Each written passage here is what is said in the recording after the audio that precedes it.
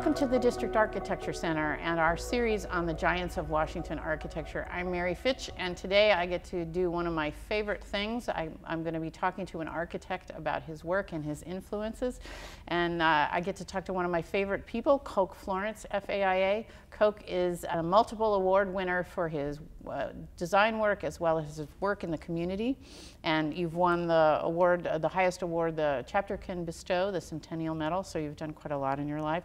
So my first question to you, Coke, is why architecture? Why did you study architecture? Why did you want to become an architect? Well, that's an interesting question. I like to draw, and that was clear in art class in high school and so forth.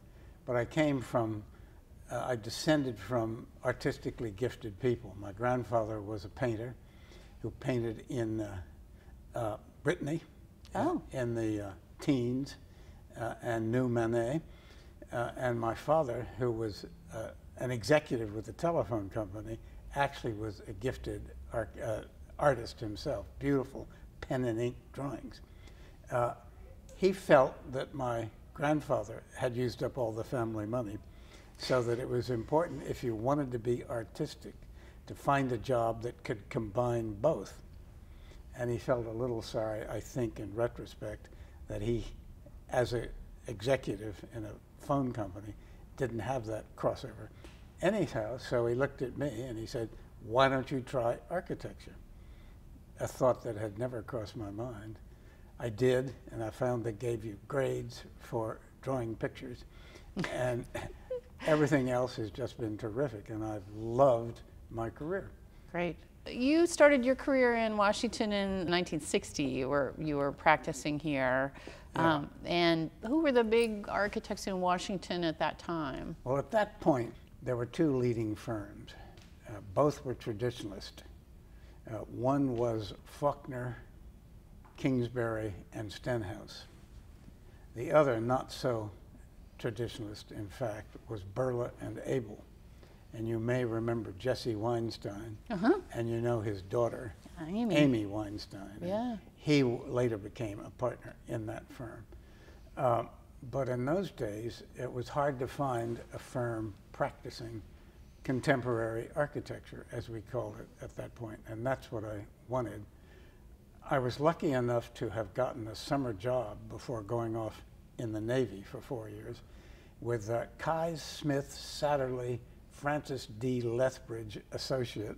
Good gravy, that's a mouthful. Exactly. So when I came back from the Navy, Clothiel Smith, firm then was Satterley and Smith, they had broken apart, was the first to hire me. So your interest in contemporary architecture, you still wanted to practice in Washington, even though Washington at that time might not have been, as you said, there weren't that many contemporary architects. I was deeply rooted as a native in Washington. All my friends were here, so on and so forth, and I was quite certain that I could have a satisfactory career in spite of the sort of tension in those days between traditional and modern. But as you know, that evaporated. So it's been a great run. Yeah, you don't see that tension anymore between traditional and modern? No, I think where traditional is now practiced, it's done by experts who are interesting people with strong points of view. And I think it's more a philosophical and stylistic difference. Wow. Okay. I wanted to ask you, do you think over your career there is a Florance style? Do you have a style of a particular detail that you can point to? Actually, I don't. I kind of wish I could, but I don't. My practice has always been collegial with bright young people working with me. I have been more, if you will, an editor-in-chief, but there is an overlaying stylistic approach, which, for lack of a better word, I would call contextualism. And in the 70s, that was a term that was being used to some extent in the journals and so forth.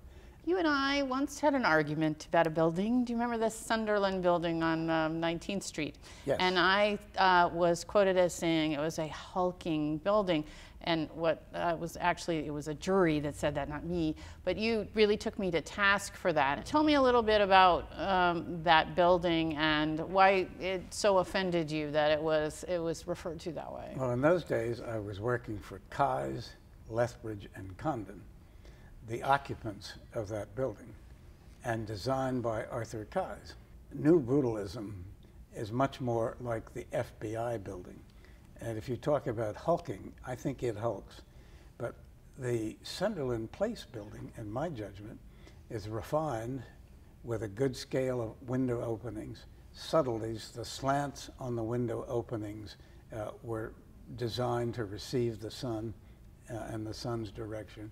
And I always thought, and I think we all thought, that it was basically pretty delicate, and it wasn't too tall, and it wasn't too massive. And so you were wrong. Yeah, and I am glad to be wrong. And in fact, after that conversation, I went and looked at the building quite a lot. And one of the things that people sometimes say about buildings, particularly along K Street, is that they're like skyscrapers with the tops cut off because of our height limit. People aren't really building within that height limit. They're just kind of building up and lopping off the top. The Sunderland building does not do that. It is a whole piece of work. It is a whole work of art. Yes, that's a good point. Well phrased. So talk a little bit about the Greyhound building and some of your other projects that are your favorites, and how you've managed to be contextual but also be rather bold in some of your work. So what you see there is a building which has some modeling on the face and on the massing, which is, gives it scale and is not inconsistent with the modeling, if you will, of the little landmark structure. But then the facade treatment, the materials, are very distinctly Art Deco.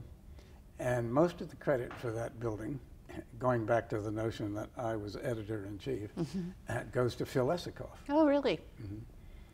And Phil's known for all his wavy brick buildings, like the one above us. Exactly, and he was influenced by the Barcelona modistas. Wow, that's great. We had a conversation a little while ago about the design center in Southwest, which when that was put into Southwest, that was an old refrigeration plant, right? It was a refrigerated warehouse where meat would be taken in by a train that came off the train tracks down there on a spur and went right through the middle of the building. Good gravy. And they took off the big hunks of meat. It must be like the meat packing district in New York and the High Line. Right. And so we converted that into a design center. And the interesting thing along the way was that the building was frozen, and the structural engineer was concerned about what happens to a frozen building when it melts. Answer, nothing. Oh, good to know. But that building was a really forward-thinking building. That part of the city was really, there wasn't much going on there at all. And so that really kind of was a catalyst for the redevelopment of that part of the city. And now that project is gone. And overtaken by another project from your firm, the Bible Museum. Bible Museum. And how does it feel that this project that you kind of gave your heart and soul to, that is one of your children perhaps, is now overtaken by another? Well, first of all, we always need another project. So that feels good. Secondly, as you know, buildings and the city adapt and change and grow and so forth. The business model, evidently, for the design center had deteriorated. And a broker who was trying to help the museum find the site came to us and asked us to help them look for a site. And we looked at this and we looked at that, and the client was interested in being as close as possible to the mall, but was concerned because of the religious component not to appear too close to the mall. Right. I think you can understand that. Certainly. And so that building turned up. And I don't know if you've seen any of the sketches for it, but it really has turned into a very intriguing design with a curved glass top floor added. And it's going to be dynamite. And here again, the editor-in-chief. This is David Greenbaum's conception. Right. And David in our firm has been responsible for some of the national honor awards that we have received. Right, the Normandy Museum, all those Exactly. beautiful, beautiful things. That's great. So you're helping to influence people like David and Sven and others at Smith Group. Who influenced you? Whose work were you following when you were younger? From the standpoint of practicing architecture and living life, Don Lethbridge was my principal mentor. I came in with the idea that there might be some work that we could do for suburban storage units. And he looked at me and he said, "Coke, this is not a crap factory."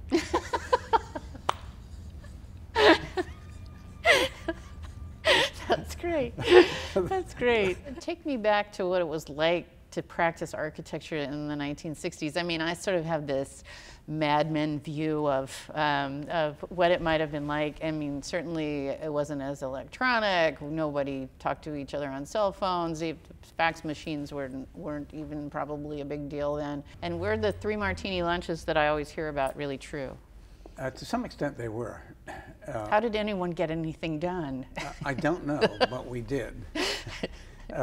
All three, Kais, Lethbridge, Condon, were members of the Cosmos Club. And our office on DuPont Circle was close. Mm-hmm. So every once in a while, they would invite me to join them for lunch. And most often, 2 cocktails were consumed at lunch. And then we'd go back, and as though nothing had happened, we'd practice for the rest of the afternoon. I can't explain it, but we never had the sense that we were impaired. If I tried to do that again today, it would be impossible. The other thing in those days was, by and large, didn't work. It was a different world. And so we had that sort of support system at home, particularly with reference to the kids. We had no computers, but to do our drawings, to make presentations to our clients and to the review groups, we had to stay up all night and render them with colored pencils, so on and so forth. And so it was intensive. How do you see the profession of architecture progressing in DC, and what do you hope for them? For really successful architecture, you need to have a willing client, a forward-looking client. And so what happened in Washington in the 70s and 80s is that the big law firms started coming here, and they were totally unsatisfied with the stock of office buildings. And so that raised the bar a lot. And of course, it raised the bar for the architects, because we had to learn and do that. So that was good. Whether that's going to continue in terms of what the architectural programs are going to be remains to be seen, but it's very important, because without a demanding program and client for significant commercial buildings, it's hard for the architect to impose his will, I hate to admit that, on a client who's not interested in anything too good. But there weren't any like Starchitects, or No. There wasn't a Frank Gehry or a Zaha. We had no, you're quite right. And Washington, unfortunately, has not had any Starchitects. Well, maybe, I don't know, it may be that we've had these great people that can do really good work, and they don't need to be rock stars. Your giants. Yeah, exactly. My giants, exactly. Well, Coke, thanks so much for talking with me today. This has been really, really delightful, and I think you're still influencing Washington in a big way, because there's so many people at Smith Group who really admire your work and have been coached by you, and as you called yourself the editor-in-chief, I know that so many people have really owe their careers to you. Well, thank you very much, and I have to say I'm flattered. And thank you for joining us for this episode of The Giants of Washington Architecture.